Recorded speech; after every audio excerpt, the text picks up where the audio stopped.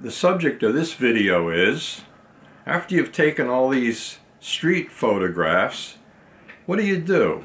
What do you do with them? Well, part of it has to do with what is your goal. Is your goal to make money? Is your goal to show it to other people? Or, you know, what after you take the picture, what is it all about? In my case, I wanted others to see it, so I have a web page that I have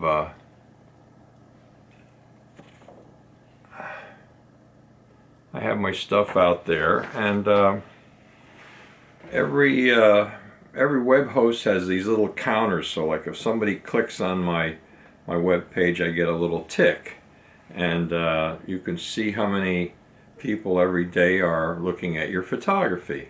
To me, that's feedback. That's, you know, I like that. Probably, you know, that's probably the way I like it. I can show my stuff and other people can see it, strangers and whatnot. And then one day I said, I'm getting a lot of hits, but is the stuff any good? That opens up a whole new avenue. So I have a couple of photography friends, and they said, why don't you take some of your stuff down to this gallery. It was out of town, but they knew the gallery. They'd been there before. So my friend helped me pick 3 of the canvas prints I made, and I took it to this gallery. It was a juried show, and you know, hung them up on the wall. There was a lot of stuff in this place. They had big rooms, and they had upstairs, I guess. And I didn't know what to expect. I had no idea what to expect, and I was actually shocked. I sent 3 things down. I got 3 ribbons. And I was like, whoa! It must, you know, maybe that means that I have some good stuff, or at least those 3 were good. So that made me feel good, and that should have been the end to it. But then there was a gallery that opened up about 5 miles from my house. I didn't have to travel, you know, 45 minutes, so it was a juried show. So I took 3 down there, and when they had the opening, I went down, and there's only 1 was hanging on the wall. I says, geez, you know, I thought I had 3 winners, and only 1 was hanging on the wall. I had 2 rejects. So I went down a little bit later to retrieve my rejects, and the guy there said, yeah, I work here, and I had 2 things, and neither of them made the cut. And by the way, this juried show was not a juried show for ribbons or money. It was just, the jury part was picking from your submission one they're going to hang on the wall. So I said, gee, you think if I went down to the gallery of the judge, and maybe they could help me? I would like to learn. You know, if 2 didn't make it, why didn't they make it? So he said, no, you don't want to do that. So I got home and I started thinking about it. And I went on the internet and I just said, well, let me look at the first gallery.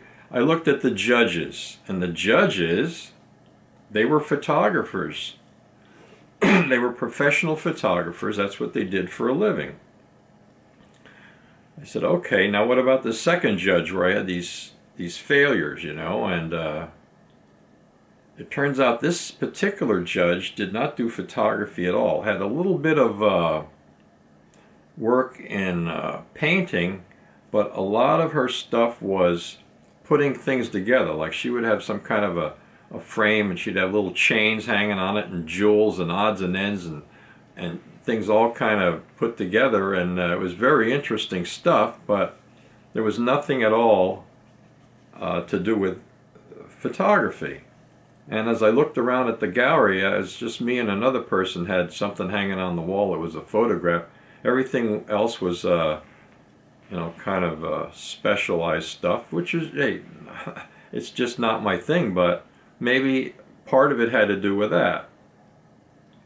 So the other part is, in terms of making money, I never thought of making money. I'm retired, so I do this as a fun hobby.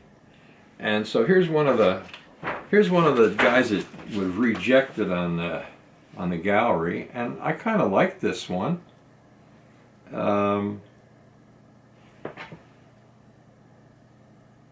It was like an introspection, you know, the young guy's walking with his little baby, and he's probably thinking, you know, she's my responsibility now, you know. So I thought it was pretty good. But the judge did not. And the other part of it is if you look at that photograph in terms of money, how many people are going to hang that in their living room? And the answer is probably 0. So a lot of the street photography is totally different than landscape and birds and food and whatnot. I could be completely wrong, but I haven't been to anybody's house where this kind of stuff is hanging on the wall. In fact, in most of the galleries that I've looked at, there's hardly any street photography, so it's kind of a specialized thing. But now on the internet, on YouTube, there's lots of stuff out there on street photography. A lot of good stuff too. I mean, I'm really happy that there is a YouTube, because I get a lot of enjoyment looking at other people's things. So to me, that's you know, just the fun of taking it. So I went to 2 galleries, and then I found a place locally that would just let you display. It was not a juried show. It was just, you know, bring it in, we'll hang it up. So I want to show you a little video of that, and then I'll get back to finish.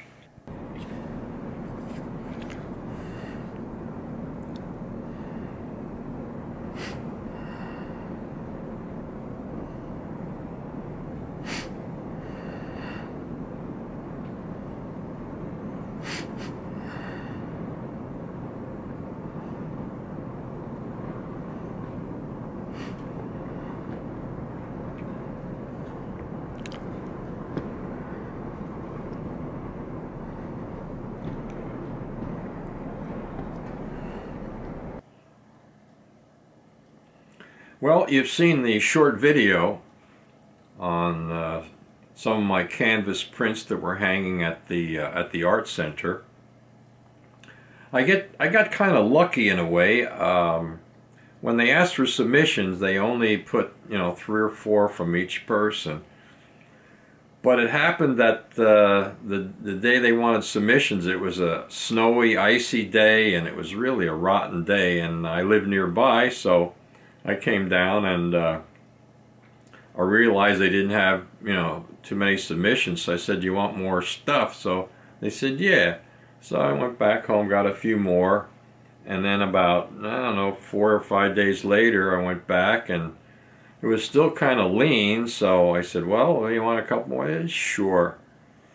So I ended up getting a dozen hung up on the wall, and I guess I was very lucky that the weather was in my favor. Now, this particular art center did not have a juried show. They had no awards. It was just for people in the public to take a look, and that was all I needed. I do enjoy getting feedback from my web pages, the counts that I get. Some people leave messages. Now, as far as making money, I don't know if anybody's making any money. I saw a video on YouTube where a gentleman said that he was submitting his work to one of these stock photography outfits. I guess you post things there, and maybe somebody that has a magazine or a book or a calendar or something will be perusing these things, and if they hit your picture and like it, you get some money.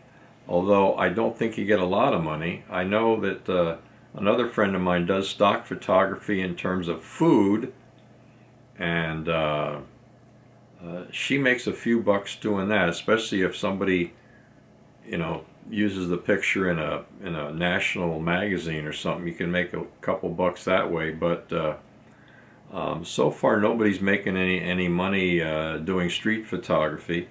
And you go to people's houses and they have things hanging on the wall. You have paintings hanging on the wall. You have some photography. You have family. You have landscapes, but how many people have street photography hanging on the wall? I haven't seen any yet. Now I know in New York City, a big city with lots and lots of galleries, there probably is an outlet for somebody to put street photography, and maybe they sell it. I don't know. That I do not know. But for my interest, I'm retired. I don't care to pursue the money angle of it. I just enjoy it. It's a lot of fun. Most of the people that I see on YouTube all have the same goal. They just want to have fun and show other people, with the social media and maybe their own web pages or Facebook or wherever they get to share their work. And to me, that's it. If you're having fun, man, that's it. So thank you for watching. Thanks a lot.